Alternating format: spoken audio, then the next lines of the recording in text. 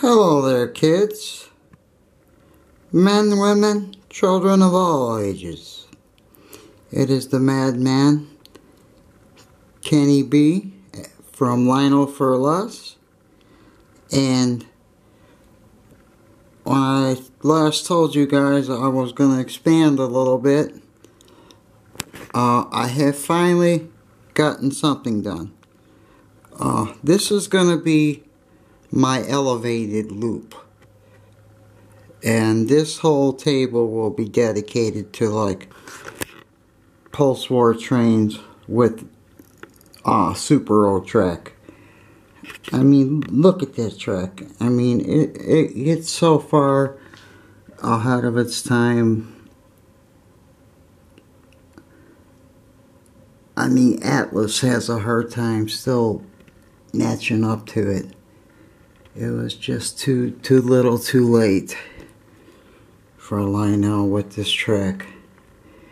But it is an amazing track system.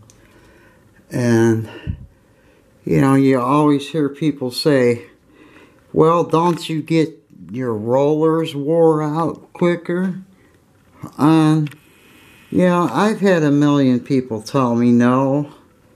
But even if you did, you know, they're rollers. They wear out over time, you know, so. But I think that's mostly a myth.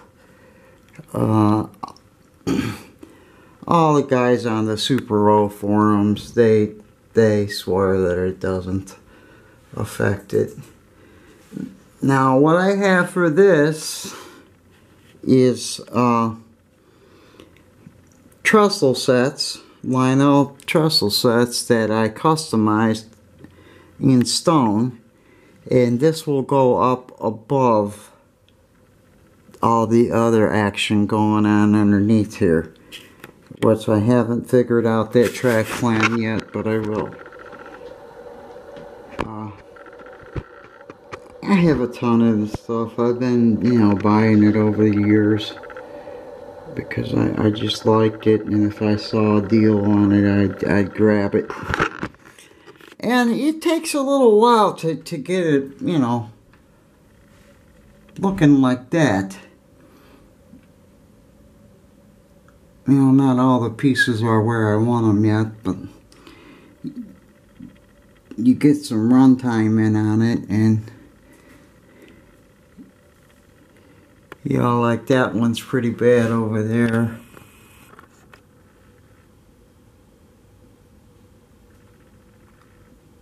But look at the one next to it. It's like new. So, like I said, you won't be able to see these. These will be up on trestles and have like a bridge end going around it. You'll see. Don't ask what the blade's for. We're relaxing after work, where you have to cut wire with blades. Of course.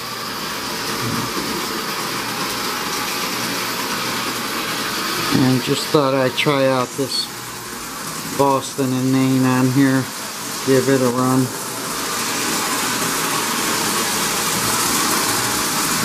It's a good Alco. I need get a better body for the engine. The body's nice, but it has a, you know, the front's broken as usual. I saw a mint one, train and all, go for like $90 or $85 about a month ago. Don't forget, kids, over the next 10 years there's going to be a bonanza of trains to buy.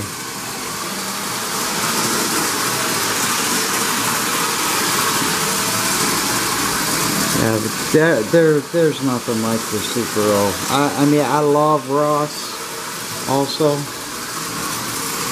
but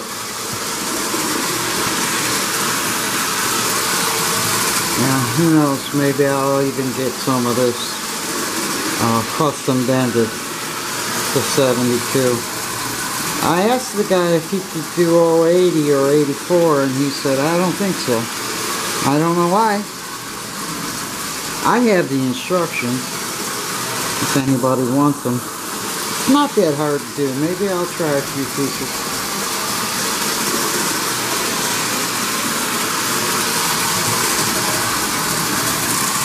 It's got the old Raylo King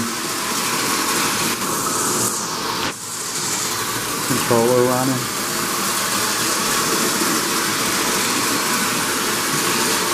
Got another light for in here. 6 lights on that. So when we start filming and stuff. Excuse me if the light's bad in here tonight.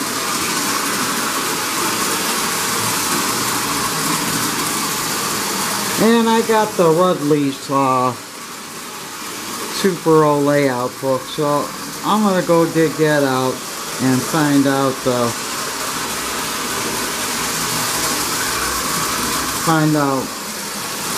what kind of plan we're gonna run here on this. You know, then this will be elevated itself off the other table that will run the MTH stuff and the scale stuff. This one 4x8 sheet will be dedicated to post-war, pre-war. You know, just stuff that ain't scale. I was even thinking about adding a loop of flyer to it. We'll have to see how much room's left once I get this elevated. You guys see those trestles I made? They're cool.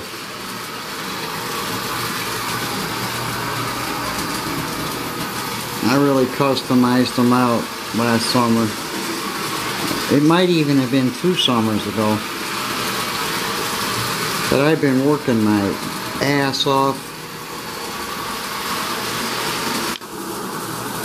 thinking about switching jobs, because, you know, I'm just not getting rewarded for what I'm doing.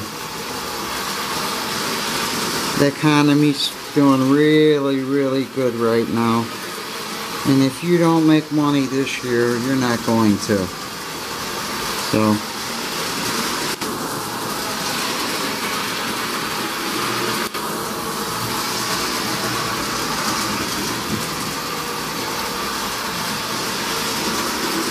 yeah, but that's Ken at Lionel for Less.